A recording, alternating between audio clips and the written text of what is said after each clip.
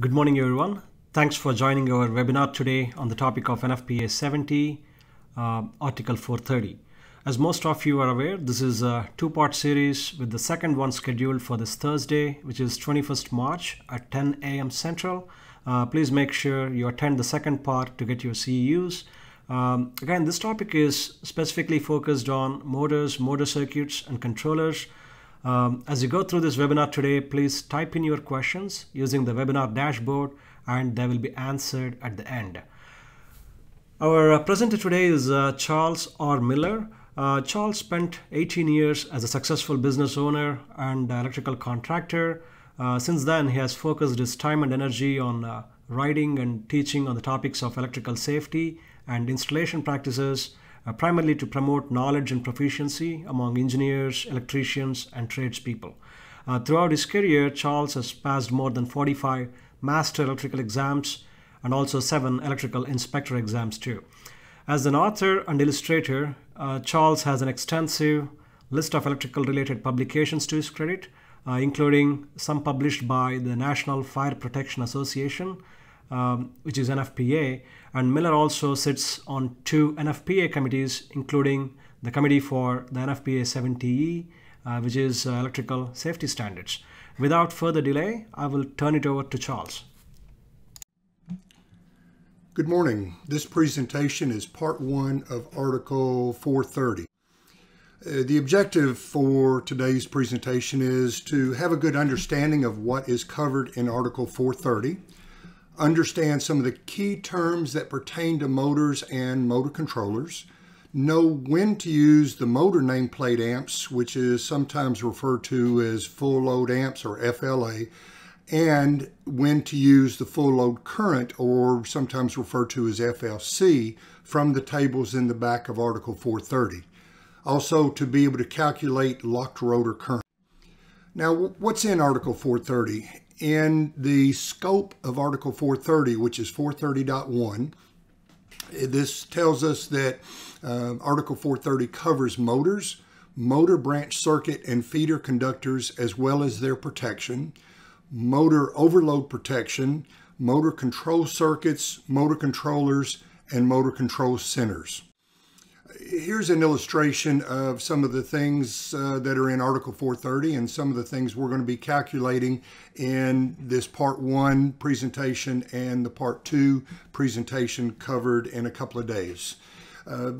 Starting at the motor, we're going to know when to use the full load current or the table values in the back of Article 430. Then we have a motor controller with motor overload protection. We're going to look at those requirements and go over those. We've got branch circuit conductors. How do we calculate those? What current or amps do we use, and what kind of a percentage are we going to multiply by the ampacity or current? Then if we have a motor, a panel board or switchboard like in this drawing, that covers, that contains motors, we're going to be able to calculate the motor, branch circuit, short circuit, and ground fault protection for each of the motor or multiple motors if we have more than one on a fuse or breaker. And we'll go over the requirements for this. Then we have the motor feeder conductors, and there are motor feeder and short circuit and ground fault protection. Motor Control Center. This is a piece of electrical equipment that is covered in Article 430, and it's stated in the scope. Motor Control Center requirements are in this article, Article 430, which is in Chapter 4 of the National Electrical Code, the NEC. Motor Control Center is defined in Article 100. Now, when a term or word is in more than one article in the code book, then we're going to find the definition. If there is a definition, we're going to find it in Article 100. Motor Control Center is in more than one article in the NEC, so that's where we find the definition. As defined in Article 100, a motor control center is an assembly of one or more enclosed sections having a common power bus and principally containing motor control units. Well, where are the requirements? Well, they're in Part 8 in Article 430. This section or this part covers motor control centers installed for the control of motors, lighting, and power sockets. Some of the conductors and equipment that might be inside an MCC bucket are motor branch circuit conductors, and we'll find requirements for those in Part 2 of Article 430. Part 3, we're going to find motor overload devices. That might be in an MCC bucket. Motor control circuits would be found in Part 6. Motor controllers, Part 7. Motor branch circuit, short circuit, and ground fault protection is going to be in Part 4 of Article 430. Motor disconnecting means can be found in Part 9, and adjustable speed drives, Part 10. Now, all of these, of course, are not going to be in each and every motor control bucket, MCC bucket, motor control center bucket. And we might find one or more of these devices or these parts, these pieces of equipment inside an MCC. Here's an illustration of a motor control center, otherwise known as an MCC. I do my own drawings, I do my own illustrations, and years ago when I started this, and I decided, well, I'm going to put my own brand name on these. In fact, you'll see in the upper left-hand corner, this is a Miller brand. Of course, I'm Charles Miller. This is the Square M. You've probably heard of Square D. Well, this Square M is the Cadillac of equipment. This is some really nice equipment. So in my illustrations, in my books and magazine articles that I've done, you'll see typically my brand name. I'll stick on those. Well, since I draw them, I'm going to draw my own brand. A controller. While some of the terms that pertain to motors are defined in 430.2, which is the definition section of Article 430, if there are terms or words that are defined in a particular article, then they're going to be found in the .2 section of that article. For example, 430.2 has a controller that is defined in this particular section, this 430.2 section. Again, as I mentioned a minute ago, if the term or word is used in more than one article, then it's going to be defined in Article 100. But here's a term, controller, that we actually find in both Article 100 and Article 430. Controller, as defined in 430, it's not only defined in 430. Of course, it is in Article 100. Well, let's look at the definition for Article 100 first. As defined in Article 100, a controller is a device or group of devices that serves to govern in some predetermined manner the electrical power delivered to the apparatus to which it is connected. Well, a controller, we might think of that as a switch. We might think of it as a disconnect or safety switch. Well, what about controller as used in Article 430? For the purpose of Article 430, and this is the definition in 430.2, a controller is any switch or device that is normally used to start and stop a motor by making and breaking the motor circuit current.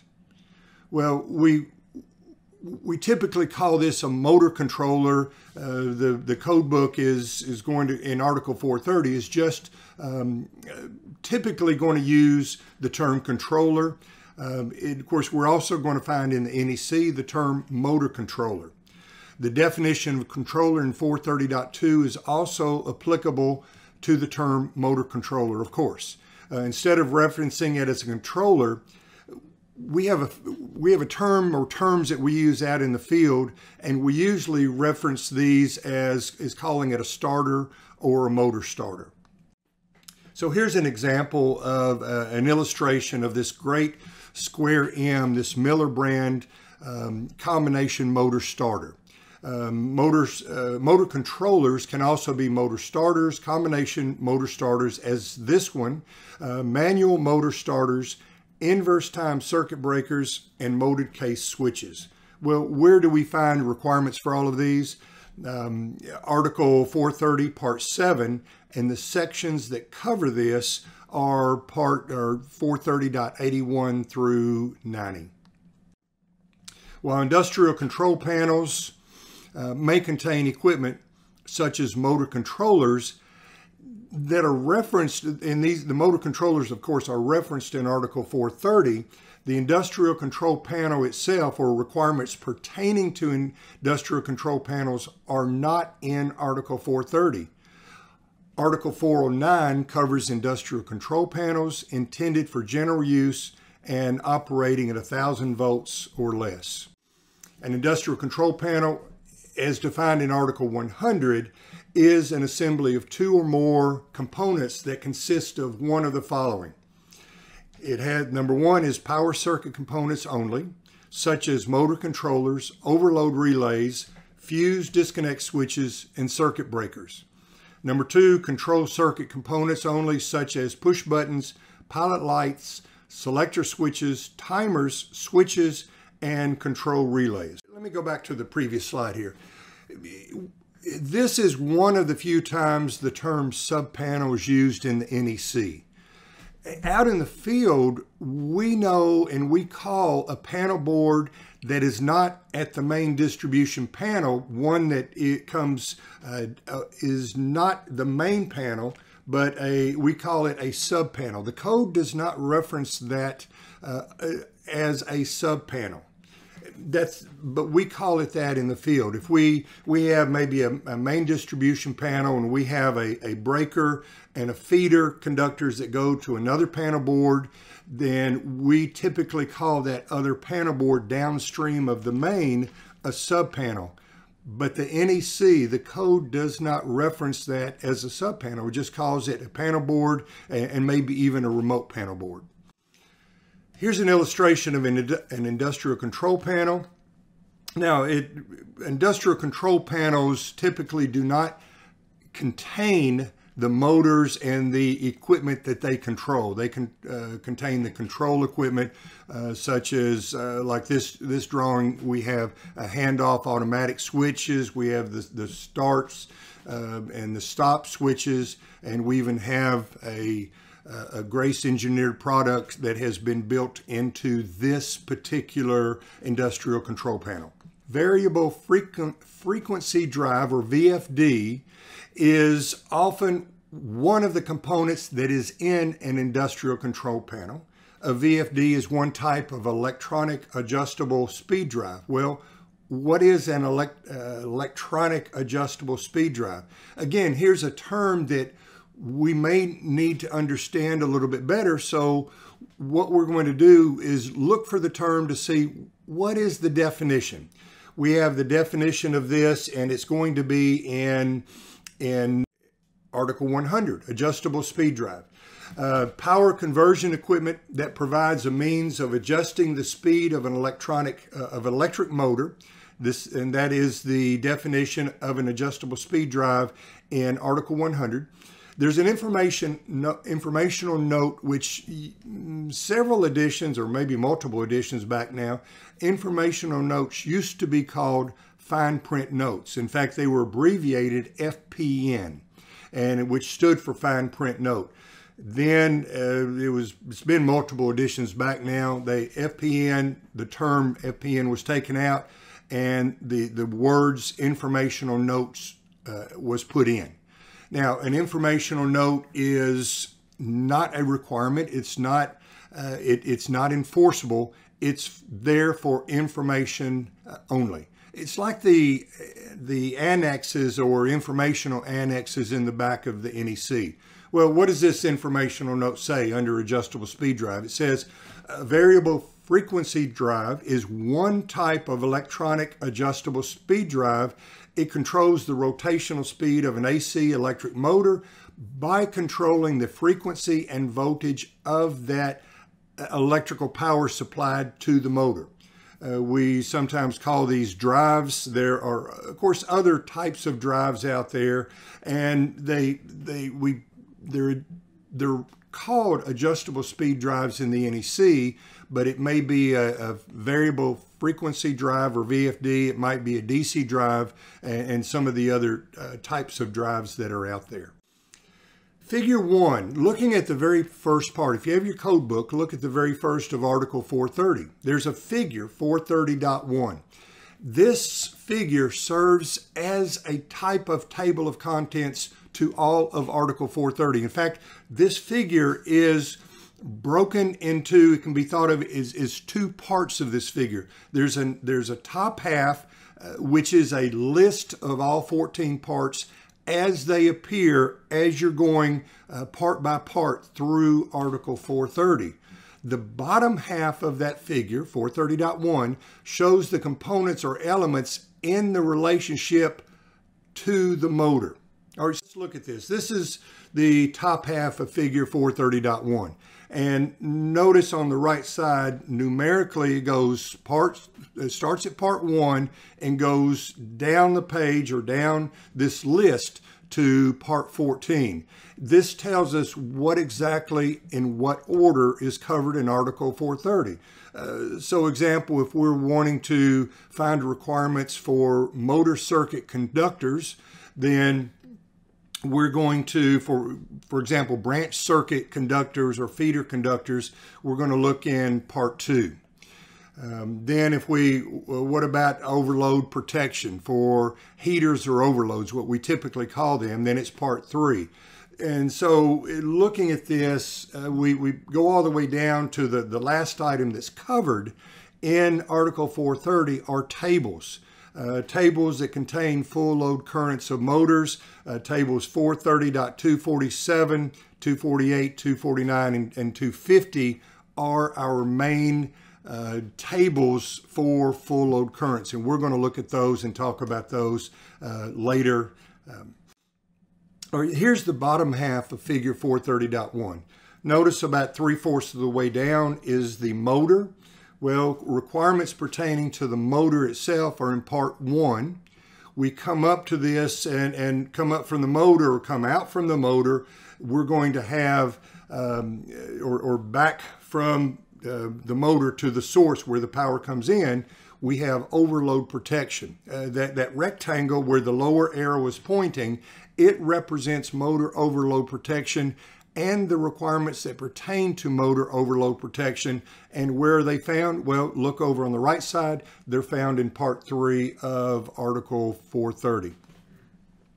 Then we have motor controller and motor control circuits. We going up. The line that goes up and down, which is the top arrow is pointing to, would be that line represents motor branch circuit conductors. And those requirements are in part 2 of Article 430. And we're going to cover those as well. Some of these. All right, so the calculations. Sizing motor overload protection. I don't have minimum and maximum, but we will find out that there are standard sizes that we can look at, and there are also maximum sizes for overload protection. We're going to be looking at that. All right, then we go to the next bullet point down. Determining the minimum ampacity that's required for branch circuit conductors. Well, so we do a calculation, and the minimum size conductor, it says for putting into a particular motor after we do a calculation. We're going to have example of this. This is conductor sizing is going to be covered later. And so we do a calculation. We find out the minimum size conductor in accordance with the NEC might be a number 12 or a 12 AWG conductor. Does this mean this is the conductor we have to put in? Well, no, of course not. The conductor we could put in, instead of a number 12, we could increase the size of the conductor and put in a number 10. The code contains minimum provisions. In fact, you may have heard for a long time now, the NEC contains a minimum set of codes and rules and regulations. Well, it talks about this in Article 90. It doesn't exactly say that anymore. It used to say that around 1968, or it may have come out in the 1968 edition, but it was more, it was stated more like the NEC contains minimum codes and standards, and that's kind of where we get that from, although it doesn't say that today. Well, let's look at the last bullet point there. Our calculations could be we could be calculating for branch circuit, short circuit, and ground fault protection. Okay, what size fuse or breaker is the maximum rating that we can put that's protecting, that's on this motor? All right, so this is going to give us, in this calculation, it will be the maximum size, the maximum fuse or rating that is given. And can kind of like the conductor size, can we do something different? Well, absolutely. Like the conductor size, we could increase the size, raise the size conductor to the next size up or two, whatever we're wanting to do on that. The calculation for the conductor is a minimum size. Likewise, the calculation for branch circuit, short circuit, and ground fault protection is the maximum size. So with this, say our maximum size came out to be an 80 amp overcurrent, 80 amp, not an overcurrent device, but what we're sizing with motors is going to be short circuit, branch circuit, short circuit, and ground fault protection. So instead of putting in an 80 amp breaker, maybe we want to drop it back to a 60 amp breaker. And that may be okay as long as the fuse or breaker will allow the motor to start and run. The other things that we have as far as minimum and maximum, we calculate in Article 430 the minimum ampacity if we're calculating feeder conductors. All right, so maybe they come out as 250 MCM or 250 kc mil conductors for feeder conductors. Well, we may want to increase that to 500 MCM or 500 kc mil. And again, that's permitted, but our calculation is going to give us minimum sizes. Also, we have for determining maximum size feeder, short circuit, and ground fault, like the branch circuit. Now this would be for the feeder if we are installing a switchboard, a motor control center, even a panel board where we have motors and this type of equipment in there. So we're going to look at how to calculate branch circuits. We'll talk about feeders, but we're not really going to have examples showing the calculation for the feeder conductors and short circuit and ground fault protection for the feeders. Table values. In 430.6A1, this section gives us a requirement. It tells us what it tells us what value or what ampacity that we need to use on our calculations pertaining to motors.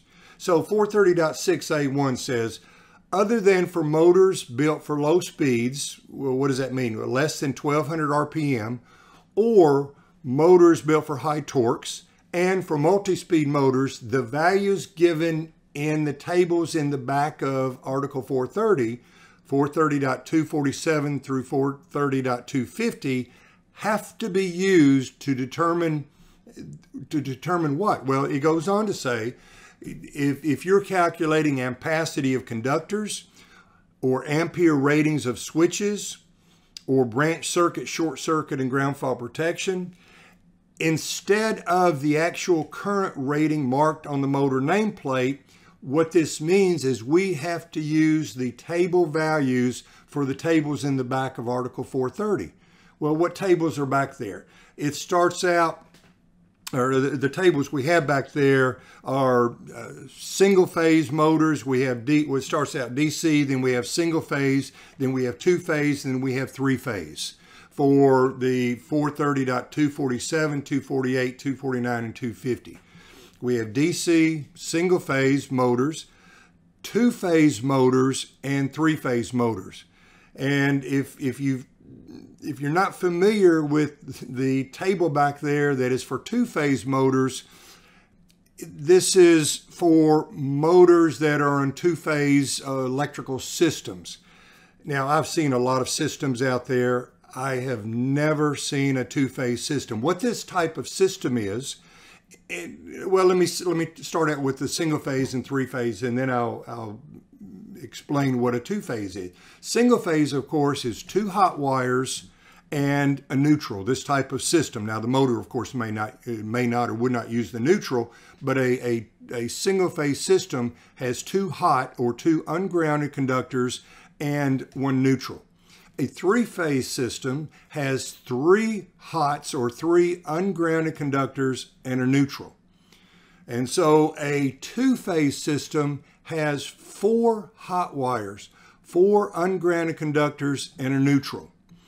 I have taught a lot of classes over the last 40 years, and I have met one person, maybe two, that have ever seen a two-phase system.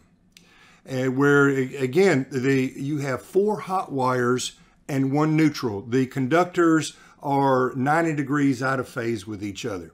But anyway, so our main tables for ampacities that we're going to use in here, the ones that are used most often are the single phase and the three-phase tables.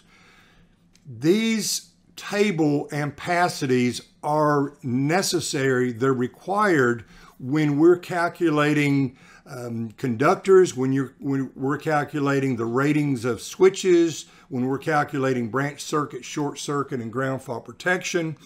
And we have to use these instead of the actual current rating that's marked on the motor nameplate. Now, we can use, and there is a point in time where we can actually use the nameplate amps on the motor, and we'll talk about later. Motors built for low speed, less than 1200 RPM, or high torques may have higher full load currents than the full load current shown in the tables in the back of Article 430. Multi-speed motors will have full load currents that vary with changes in speed, of course, because it's a multi-speed. With any of these types of motors, use the nameplate current rating in all the calculations. So if it's the type of motor built for low speed or high torque, which has higher full load currents, then we actually have to use the nameplate rating. There's another type of motor we have to use nameplate rating for as well, and that would be if the motor is not in the tables in the back of Article 430. Here's an example. This 350 horsepower, this Miller brand horsepower square M, Miller brand motor, square M motor, made in Lebanon, Tennessee. That's my home. That's 30 minutes east of Nashville. Lebanon is the home of Cracker Barrel. So this particular motor, is 350 horsepower motor, is not listed in the tables. This motor, the voltage that this is hooked to is 4160 volts, 4,160 volts. The table only goes up to 2,300 volts.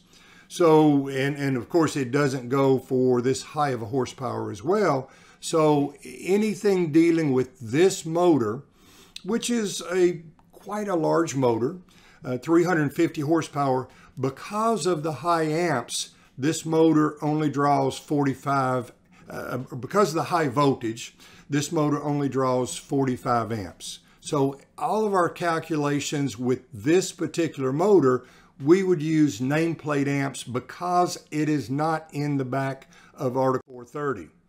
Well, when do we use the table values? Here's a quick and easy slide to help you with all of these.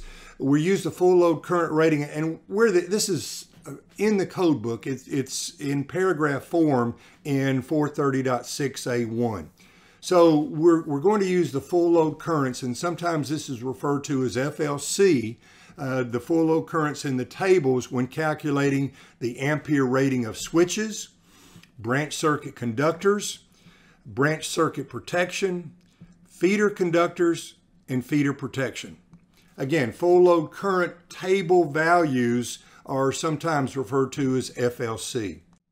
Here's an example. A 10 horsepower, 208 volt, three-phase alternating current AC motor will be installed in an industrial facility. When connected to 208 volts, 208 volts, three-phase, of course, the motor is three-phase, the nameplate shows this motor will draw 26.6 amps.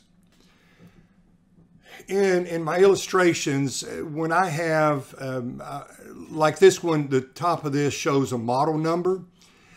Typically, I just don't pull numbers and letters out of the blue. It has some meaning.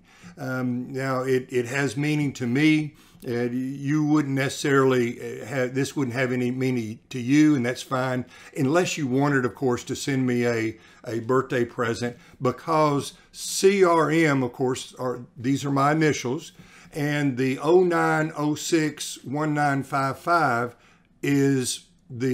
it was my birthday. Is my birthday. It was the day I was born, September 6, 1955. So, and usually I have, like this, other model numbers, something that is significant.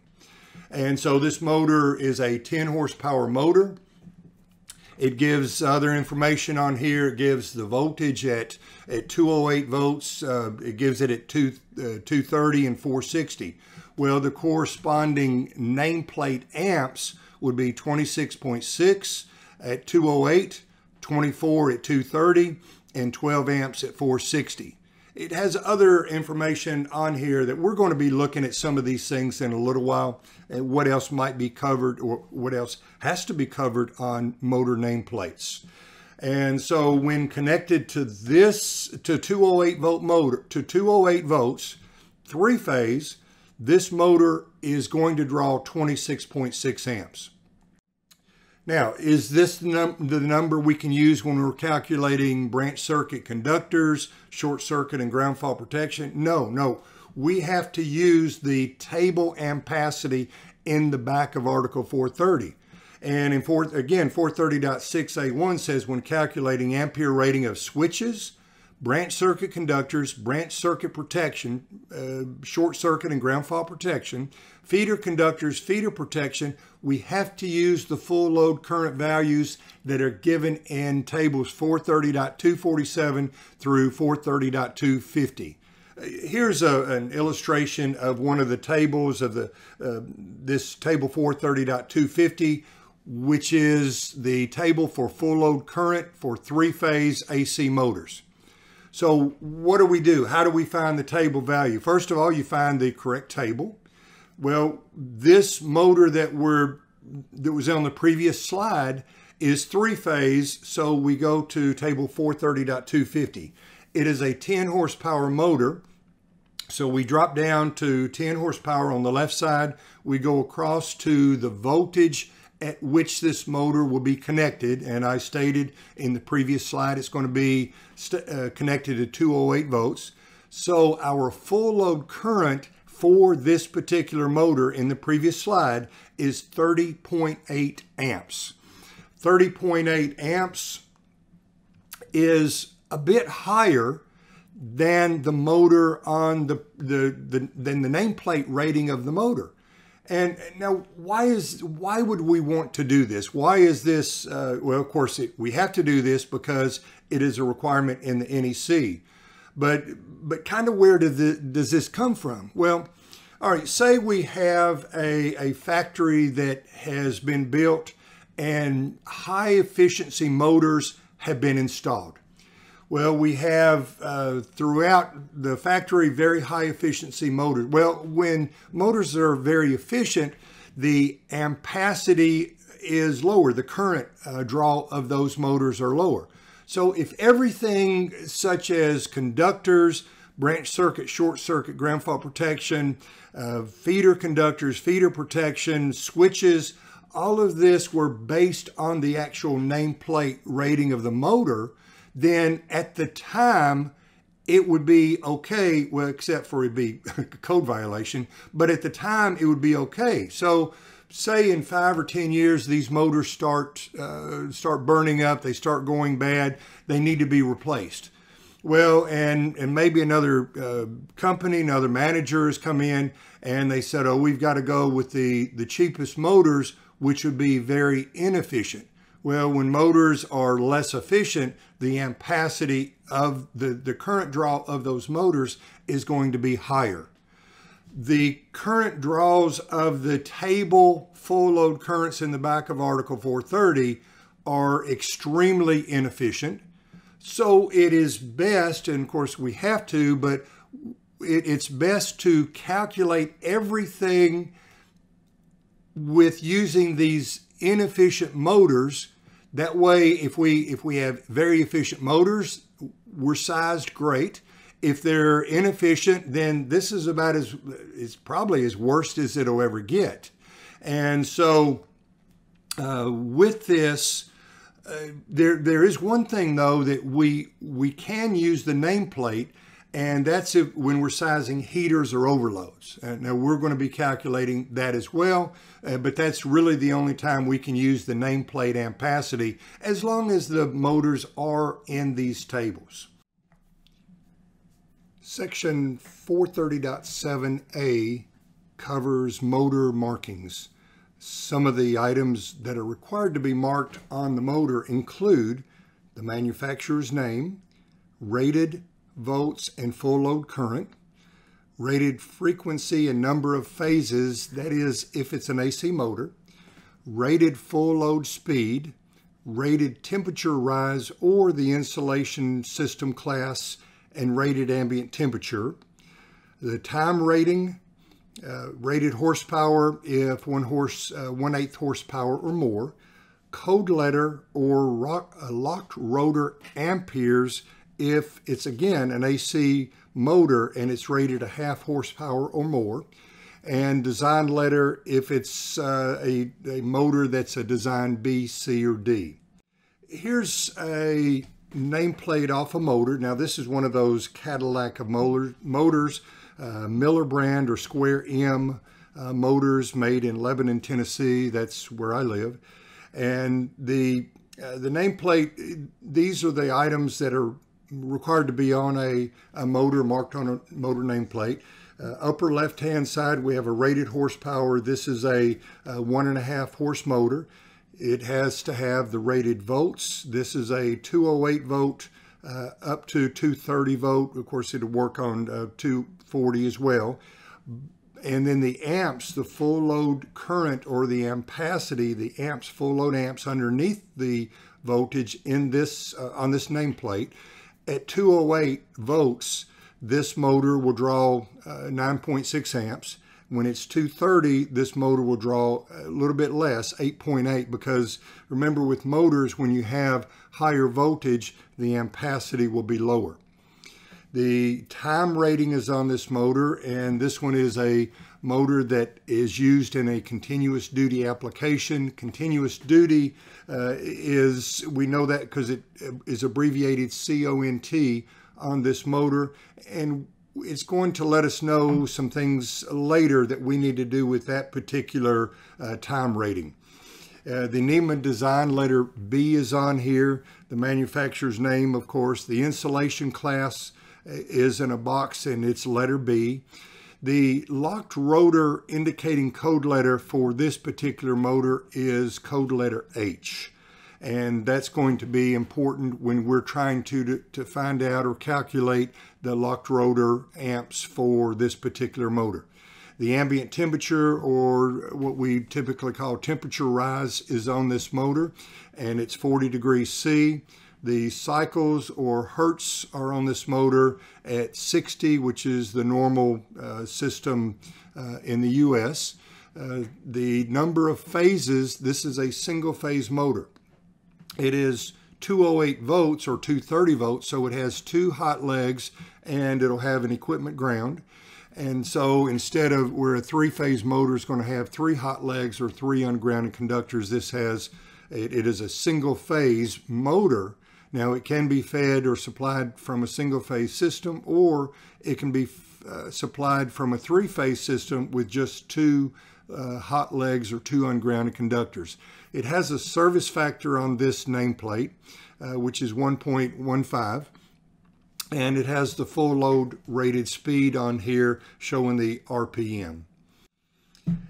This is a motor. It's a swimming pool pump, and in 430.7 A13 it says if a motor is provided with a thermal protector that complies with 430.32 A2 or B2, it has to be marked thermally protected. All right, so let's look at the nameplate of that particular motor. And so this motor is marked thermally protected, which is correct, and because this particular motor is thermally protected. Let's talk about locked rotor indicating, or locked rotor current. Let's look at how to find this, how to calculate it out.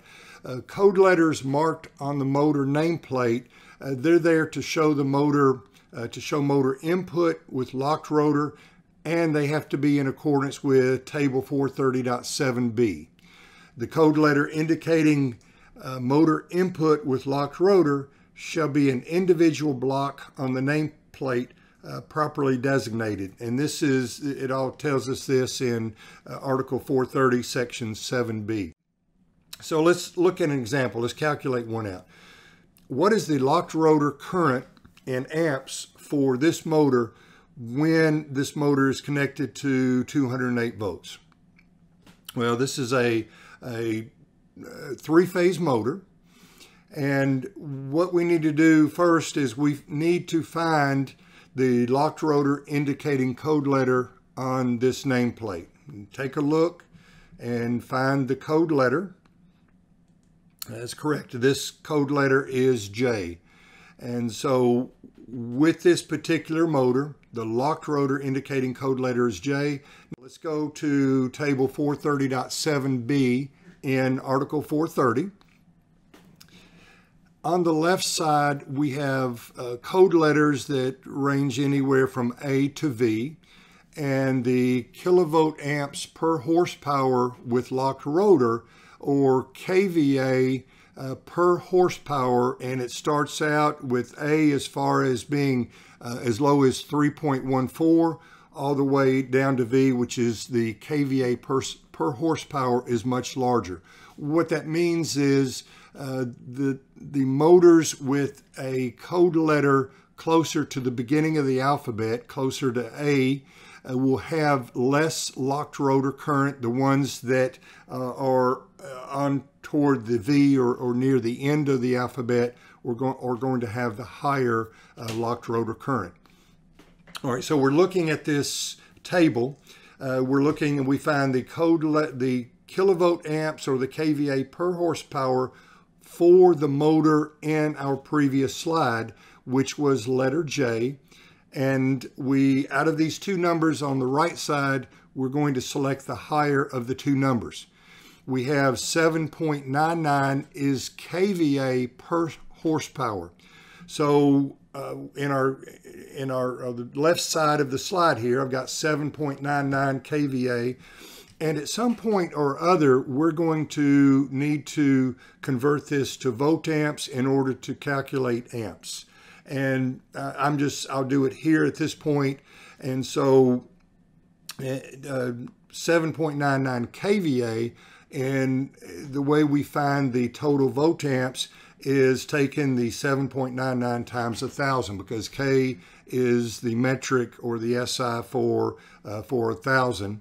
So the volt amps per horsepower is 7,990. Well, the motor in the previous slide, the one that we're looking at, we have a 2 horsepower motor. So what this means is we need this 7,990 is the volt amps per horsepower when when the motor's locked up. So we multiply 2 times 7,990, and our volt amps, the total volt amps we have is 15,980. Finally, we're going to find the current by dividing the locked rotor volt amps by the total source voltage, of which this motor, the total source voltage for this motor is 360. There's a couple of ways of finding this out, of figuring this out. For a three-phase motor, or three-phase, if the voltage is 208 volt, we could take 208 times the square root of 3, which is 1.732, or you could have two numbers behind the decimal. Instead of 1.732, could be 1.73, and calculate the 208 times 1.732, and you're going to get approximately 360 volts. Or, because this is three-phase, we could take the per leg voltage, or what is the voltage, and this is a three-phase, four-wire Y-connected system. We could take the voltage per ungrounded conductor, per hot conductor, which is 120, and multiply it by the number of legs, or the number of phases we have. How many phases? Well, 3. We have 3 phases at 120, so 3 times 120 is 360. 360 is our total voltage. So we take 15,980, which is the volt-amps for locked rotor for this 2 horsepower motor, and we divide the 15,980 divided by 360, we come up with 44.4 locked rotor amps. Since the nameplate current at 208 volts for this motor is 5.7 amps, the locked rotor current is going to be almost 8 times the nameplate amps. And how do we get that? And this is just an extra step you may or may not do. It's really not needed in order to find out the locked rotor amps. It's just giving us an idea, okay, how many times the nameplate amps is this 44 amps? Well, to get the number, we take 44.4 divided by 5.7, we get 7.8, which is almost 8 times the running current of the motor, the nameplate current of the motor. A rule of thumb out in the field is locked rotor current is approximately 6 times the nameplate amps. I learned this years and years ago when I went through the electrical apprenticeship program, sometime during and around that time.